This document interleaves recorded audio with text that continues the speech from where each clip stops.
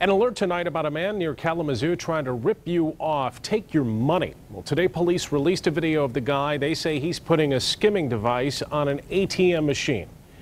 Police tonight are calling this a growing trend. And 24 Hour News 8's Tom Hillen live in studio tonight with a look at where this happened and who police are looking for. Well, Brian, this happened at an ATM at 9th and West Main in Oshtemo Township early this morning. Take a look. You can see the guy in this video placing that skimming device on the ATM. What that device does is reads the information off your credit or debit card when you place it in the ATM. Often, these criminals will also place a camera on the ATM and record your fingers as you type in your PIN number. So how can you protect yourself and your money? Well, always remember to inspect the machine before you use it. Look to see if it is damaged or if you can feel any glue residue near the card reader. Also, cover the keypad with your other hand as you type in your PIN number. Try to avoid using ATMs that are in heavy tourist areas.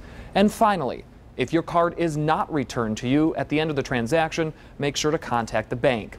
Also, keep in mind that this isn't just ATMs. Crooks also place these skimming devices on gas pumps and try to nab your info when you pay at the pump. Sue.